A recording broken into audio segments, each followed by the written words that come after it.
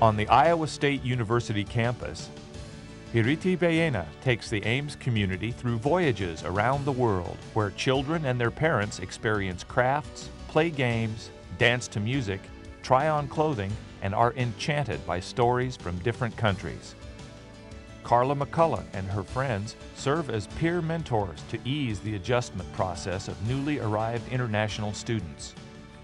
Zia Hawk shares his unique cultural perspective to increase knowledge and understanding of ISU students in teacher education about domestic and global diversity.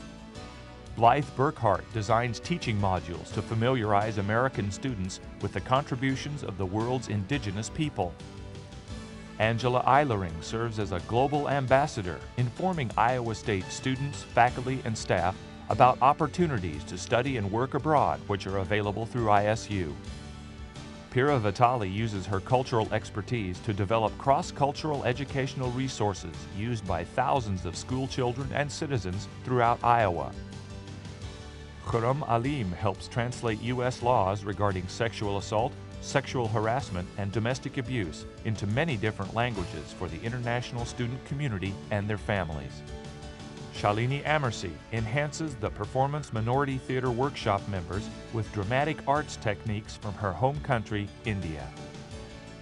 What do all these students have in common? They are all members of the Culture Corps program at Iowa State University. The Culture Corps program is an outgrowth of the Iowa State University strategic plan to enhance undergraduate education and improve the campus climate. The program was conceived by the university's Office of International Students and Scholars and the Office of the Vice President for Student Affairs. Through the program, ISU faculty and staff are able to apply for funds with which to hire international students and U.S. students with an overseas experience to internationalize both curricular and co-curricular activities. The Culture Corps is a prime example of how the central administration can support students, faculty, and staff working together towards promoting cross-cultural understanding and sensitivity. Here are some of the faculty and staff the Culture Corps has sponsored and the students who help them. What we've done is take some of the more exciting case studies that we have available at CCARD, the Center for Indigenous Knowledge for Agriculture and Rural Development, and tried to develop these into teaching modules that could be used at the university level. We now have 5 of these teaching modules up on the internet, and eventually we will rework these with the help of some of the educational experts to make them more user-friendly for use in primary and secondary schools. I spend a lot of time working in the CCARD database, looking for case studies to base the teaching modules on, and it helps for those students to understand that people all over the world have good methods and good ideas that they are implementing in their own countries. We have a program that we call Weekend Voyagers International. It was founded on the idea that if people got to know folks from all over the world in a playful, enjoyable setting, they would be less likely to maintain myths and stereotypes about other groups of people. So we have organized occasional programs, and we bring international students to children who then play together games and activities and make crafts that kids in other countries do as they're growing up. The opportunity to talk about your country is like a stress relief for you, because you have it bottled up and you're always afraid you're gonna lose your culture or you're gonna forget when you're been in a country for so long. I was able to travel alongside with the children to go and get different experiences about the world. I also became more open-minded, you know, it's just you leave your ethnocentric ideas and you learn to accept other cultures. Angela has been working in the Study Abroad Center, and as such she's been helping to promote study abroad in classroom presentations, speaking with her peers in formal and informal settings about the international opportunities at Iowa State. And she's also been advising students on international opportunities and acting as a peer counselor in the Study Abroad Center. I can tell them from a student's perspective what it's like to study abroad and to learn about other cultures and the benefits that they can gain through doing that. And I think the peer advising is really a great benefit, because then they can understand from a student's point of view, and they feel a lot more comfortable a lot of times talking to a student about what it's like to be abroad and away from their country and being totally immersed into another culture. So I think that helps quite a bit. Iowa State University has a unique service in the International Resource Center. We develop and distribute culture kits which contain not only printed information but artifacts such as masks and musical instruments which provide hands-on learning about world cultures.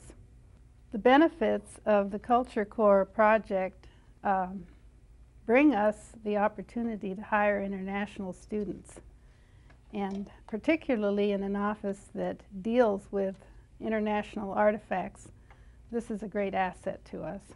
I've given a lot of information about my country and about my background, making other people understand more about my culture. I think that the ISU student benefited from my my working at the International Resource Center by interacting with me and seeing a different culture within my person and comparing it to their American culture. We have a project through the Department of Public Safety that is doing outreach with the international student community in the area of victimization prevention. And our goal is to decrease the number of sexual assaults, domestic abuse, and sexual harassment issues for the international community. Typically, we have a lot of information out there for the American population that knows English, but internationals coming in aren't aware of our laws and aren't aware of how to keep themselves safe while they're here at Iowa State. It is the nature of this project that it's made to benefit students out there, especially the international students. If there are 129 countries represented on campus, there are people from all those countries, there is a need to go out there and see how they think, how they talk, what their language is. So in that way, to spread the word around, to help understanding people to people, within communities, that's how it basically benefited. We did this particular project for the theater department. We did the Medea myth, and we brought in international students to teach the discipline, dance, and music to our cast. And we internationalized the Medea myth chorus, and so there were women that really represented other women from around the world. The greatest benefit was that they brought, through the chorus women, multicultural costumes and jewelry, and even with the Medeas, they brought in Africa and different nations. It was so relevant because we were talking about abuse and battered women, and it just went to show that even though it was written in American, so-called American English, and it was for an American audience, but even though we were women of different cultures and nationalities, we could, with our costumes, say it happens even with us back home. And I think the community had a lot to learn with that. I'm in Curriculum and Instruction Department, and I teach multicultural, non-sexist education classes to undergraduates and graduate students. So this project was to help us in the Curriculum and Instruction Department diversify, bring in international perspectives to this multicultural education class that deals mostly with U.S. diversity. The ISU community benefited from my project because they had an insight into how issues of religion or sex or democracy or government were dealt in a cross-cultural perspective. And since I was working with the College of Education, I was very lucky to communicate my message to student teachers. So by doing that, I think the message will not only be restricted to the Iowa State community, but will be passed on to all the schools and all those children that these student teachers will be teaching down the road. Well, the International Peer Assistance Program is a program that allows us to hire 6 undergraduate students enrolled at Iowa State, and they help by providing assistance to international students on the Iowa State University campus. Because they serve as resource persons to international students, they know the campus really well. They've also interacted with many people across the university campus, and thereby have increased awareness about international student issues, the concerns that international students encounter when they first step foot on the Iowa State campus. ISU international students benefited from our project by getting peer mentors. They were able to come into our office hours and get free tutoring. We met them in orientation, so they recognized our faces immediately when they came onto the campus and saw us continually throughout the rest of the semester. So they had friends from the beginning and had already a sense of community at the beginning. What makes the Culture Corps a successful program? Several reasons. First, it utilizes the university's most valuable resources for educational purposes, its students.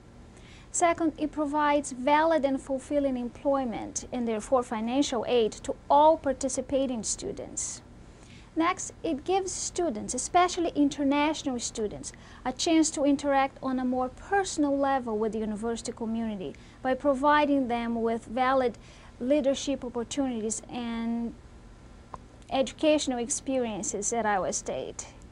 Next, the Culture Corps also gives U.S. students who have studied abroad a chance to share their experiences with other students and the university community as well.